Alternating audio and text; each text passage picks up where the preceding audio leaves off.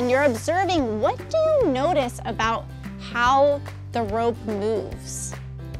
How is this demonstrating a wave? My kids' favorite part of Amplify is definitely having the question and getting to do all of the hands-on activities. Everybody wants to do them, can do them, is curious and interested.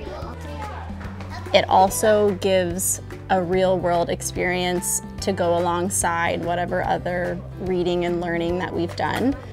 I like writing down stuff. That's fun for me. But I also like using my hands to figure out other things, like flicking the rope, and now I feel like a scientist.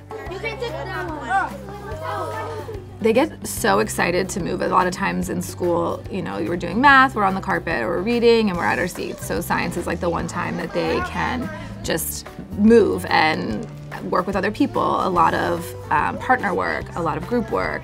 I think learning by doing through hands-on investigation is an entry point for all students. We have a lot of multilingual students in the district, and by actually putting their hands on experimentation and materials and trying to figure it out in that kinesthetic way is allowing all students to be successful.